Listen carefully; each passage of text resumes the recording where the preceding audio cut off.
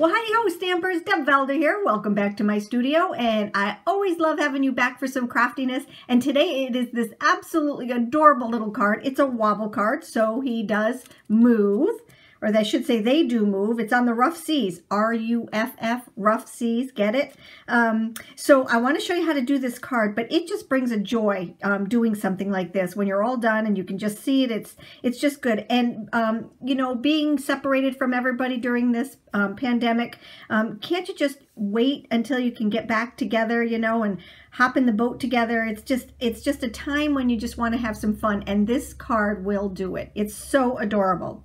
So let's get started. It is a wobble card. We do have two different size wobbles in the shop, the large ones and the small ones, and it just depends on what size little image. You only want one, so for this one I probably will use the little one, but there are things that you need the big one for too, so you decide. And the wobbles are the best. All right, they just, like I said, they just bring joy to your piece. So let's get started. I'm going to take and start with the little set of clouds. Now, we've done clouds in the past couple of cards that we've done, but I'm going to do them again. I'm going to show you how to do them. So I'm going to use my Make Art Station, because if I get it off onto the table, I'm getting it off here, and it cleans up very easy. I'm going to use our Distressed Oxide ink because this is water soluble, it is water reactive, and it just looks beautiful. I'm also going to use our cloud set, and I have already taken my cloud and made up some stencils, but you can actually use these for real clouds too. I'm going to take and use them as a stencil for today. Now, what I did was I put some of our adhesive, our removable adhesive, on the back, and that's very important because you're going to take and move it from side to side. So all I did was I took the cartridge here, I took it out. Well, I can actually show you how to do it, okay? It's this easy. You take one out, and you don't have to wait until the end. That's what I love about this. I start on the bottom one, I line up these two little guys right there, and now what I'm going to do is to just put some removable little dots on here. And the cool thing about that, I've got to change them back out again because I've got to use this for the piece. All right, so I'm just going to take this one out. I'm going to put this one back in. Boom, we're done. All right, so I've got my removable tape or dots on the back of this, and now what I'm going to do is just burnish. So watch me and enjoy, and it's just so much fun. The Distressed Oxide, I'm using Stormy Sky. They're in our shop along with the brushes, and you can make your sky as light or as dark as you want. What you're going to do is just burnish the color in, and even though it doesn't look like there's a lot there, there really is. All right? So what you want to do is to take your cloud and just move it different ways and burnish that color in. All right? See? Can you see the clouds coming through now? So pretty. And you might want to think about getting the re-inkers when you buy the Distressed Oxides, because you are grabbing a bunch of color out of the ink. So just think about that. We have both the re-inkers and the ink pads in the shop. All right. And let's go right over here. It just depends on how stormy you want your day. All right. See, look at how fun this is. And you can, like I said, you can go as light or as dark as you want. There we go. And I'm just lifting it up and going down. Okay, there we go. Alrighty. And I'm going to go almost to the bottom, but not quite, because we have some water to put in there too. All right. Yep, you don't want to make sure that comes up. All right, and let's see. You don't want them exactly in the same spots, because otherwise it's going to look funny. You just want to make sure. Whoops, I should put some more dots on there. There we go. Put that one there. Good. All right, and let's see. I think I'll go down just a tad bit more.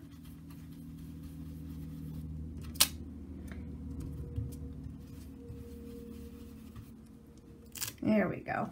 All right, that's not bad at all. All right, so we've got a couple of our little dots there. They'll just come right off. I'm going to grab my eraser, though, because my eraser takes everything off. I can just rub these off like that, but I like using my little sand eraser. It's good for everything. All right, it takes off all your mistakes. So if you go outside the lines, our little sand erasers are amazing. Okay, there we go. All righty, so we've got our clouds done. And when you get these, you don't have to have one for every color. I have one for blue, I have one for all my pinks, all my reds, and then I just wash them out and leave them brush side down, and you're good to go for the next time, next color. All right, so we've got all that done. Now what we want to do is let's bring this back in here. Now what we want to do is to add our water. So what I did was I took my dies, okay, and these are the, what are they called? They're called the Grass and Cloud Edger dies. You know me and edger dies, I love them. So let me just show you what we have here. In these dies, all right, I'm just going to take and show you. We have a mound of grass. We have a hill of grass, okay? And we have straight grass, okay? So that's one, that's these three dies right there. Also in that set, we have clouds that have a little scallop along with a little stitching on there, but we also have plain clouds, all right? So if you needed to use like clouds and some grass, and I do these ahead of time so that I have a bunch of them, put them on here, decide whether you want it to be going uphill, if you want that right in the middle, and then you just trim them off, all right? Or you can cut them the exact size before you run them through the die cutting machine, but it's easy not to have to do that. All right, so these are our clouds. That's the one without the that's the one with the stitching, and that's the one without the stitching.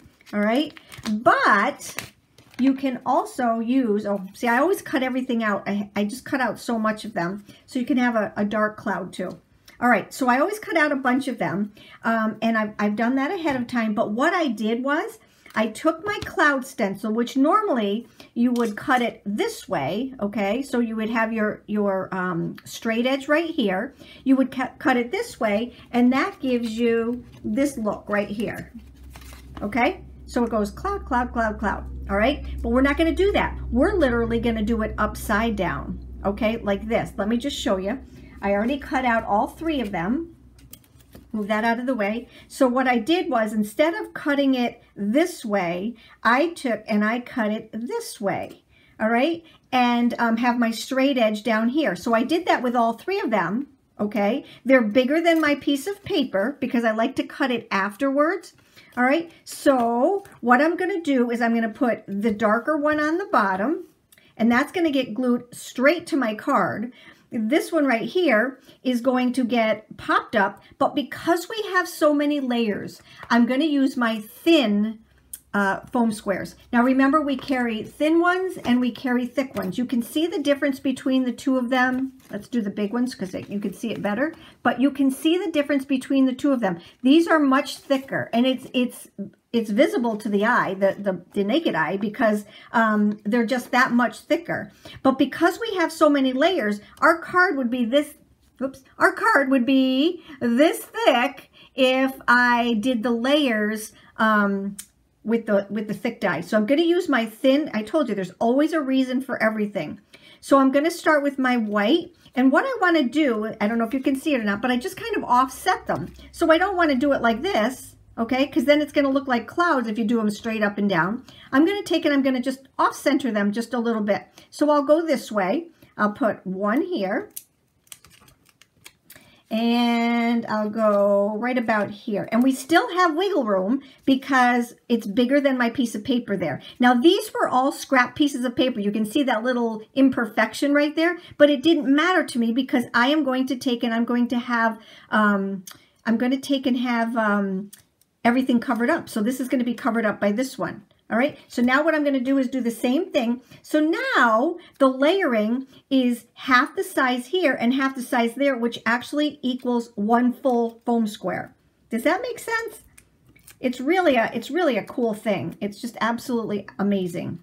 All right, so this one I think I'll go Let's see. I want the white to show. I want the blue to show. Let's see what that looks like. Oh, like a really stormy sea. All right. And you can even trim something if you want to. Now remember, we're going to have our little dog on top of that. So some of it's going to be covered up. All right. So I want to make sure that I can see. There we go. I want to make sure I can see all three colors. Okay. I think we can. All right, so that's about right to me, I think. So before we do this, we have to do our sentiment. All right, so I'm going to take, and I've already pre-mounted that into my little MISTI here. All right, let's move that out of the way. I already did that. I already did it in my MISTI, so let's just stick it in here. Now, in this stamp set, okay, that we have, it comes as a combo in our store. So you not only get the dog, you also get the dies to go along with it, which includes not only the boat of dogs, but also the sun to go along with it, all right? So those are the dies right here. And then here is the stamp set, and it comes with two stamps. So for this card, I did You've Got a Friend. For this one, I'm going to do A Friend in Need is a Friend Indeed, because right now, during all of this mess, we do need friends and we need to stick together. All right. So I know exactly who I'm going to give this to. And it would help if I had it right side up. See, I always use my MISTI the opposite way of everybody else. I always go from this way to this way, from this way to this way. But then my ruler is upside down. So it's just a personal thing. Okay, so let's grab our Wow ink and get it all non-sticky, and we'll just ink it up. Let's see what we got here.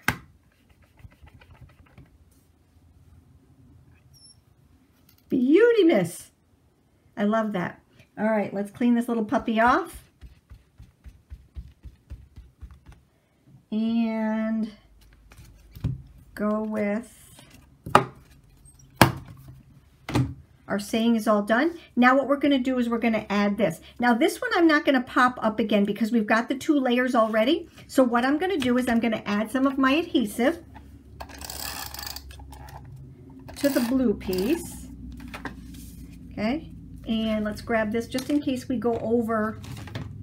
I don't want it sticking to my paper below. All right. See, if I had too much of this and I stuck it on my paper, it would go. I love this little art station. All right, so now I need to make sure that this piece is down below. So I'm going to just take my scissors here. I love my scissors. Yes, they are in the store.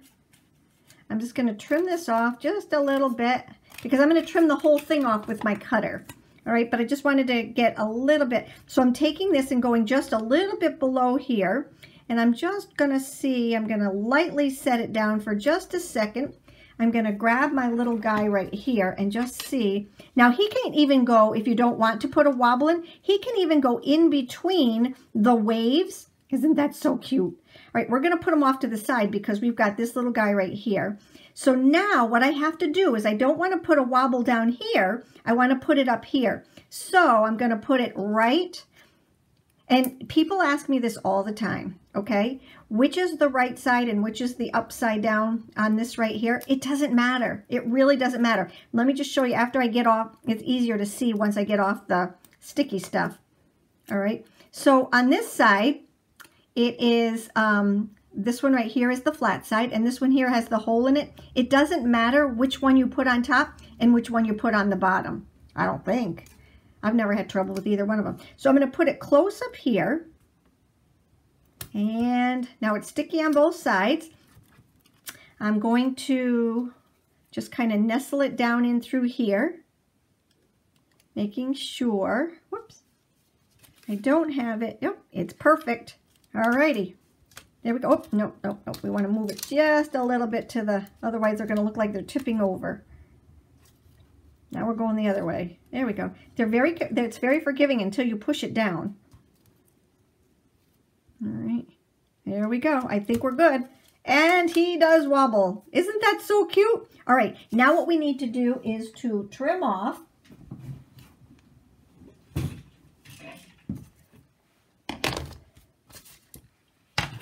just our sides. All right.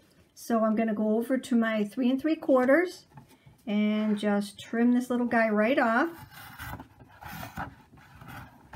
Okay, we're going through 3 layers, but it works very well. And then we're going to do the opposite side here. And if it doesn't go through all of your layers, all you have to do is take your scissors and just finish trimming it through. Let's see if it goes through this side. Yep, there we go.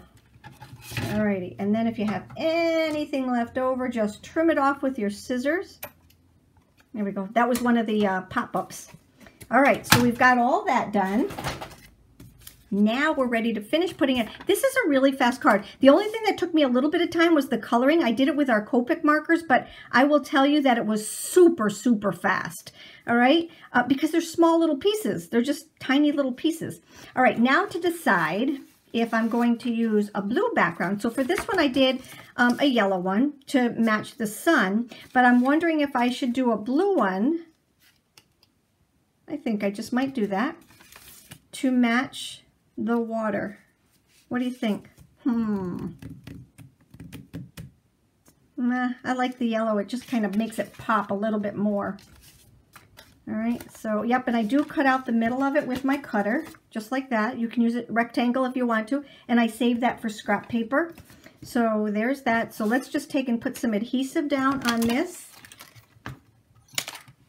And we're good to go.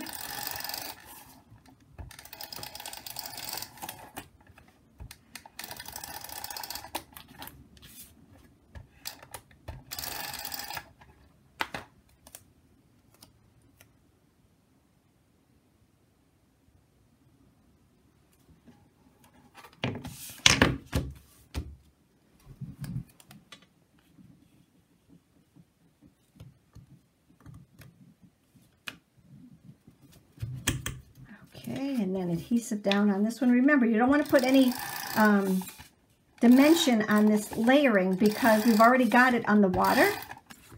Alrighty, so here's this, and we're almost done, but not quite totally done. Okay, there's that. He still wobbles. You can wobble anything. Wobbling, these little wobbles you can put on just about anything. My favorite one is our little bunny butt in the shop. It comes with a bunny, it comes with a die, it comes with the wobbles. It's a little kit and it's absolutely adorable.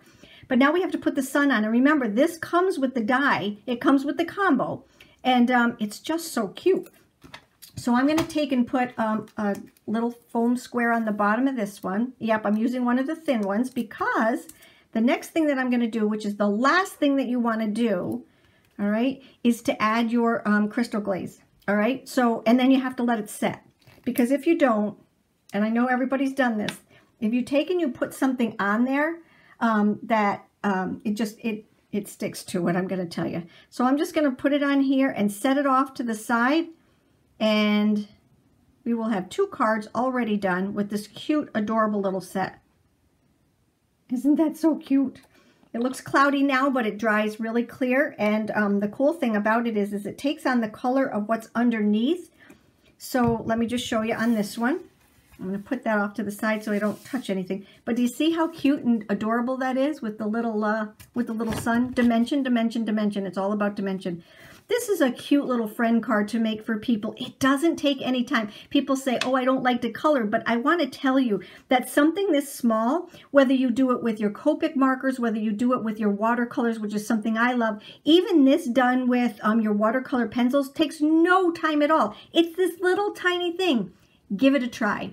All right. And don't forget, when you're done with your card, okay, and you want to have and you want to mail them, okay, don't mail them when they're still wet like that. But when you do, what you want to do is make sure you decorate your envelopes. Your envelopes are so important. So you can take and you can decorate the front of it, you can decorate the back of it, you can decorate both of them. So whatever you know what's really cute, and I think I'm going to do, I'm going to put these little heads right in the corner. Make sure when you're doing your envelopes you don't put anything down here because that's the post office's spot, but you can do anything right here and all the way up here, anything in the middle like we did right here. But this spot right here is reserved for the post office. Just remember that, otherwise you get one of those white strips and everything is ruined. So I hope you enjoyed our post for today. Make sure you subscribe and click on the little bell below. Hit the thumbs up button and share this with your friends. We totally appreciate you visiting us at the store, visiting us on our videos, our blog, YouTube, and also on Instagram. If you have any questions, you know how to get a hold of us. You take care and have a super great day today. Thank you.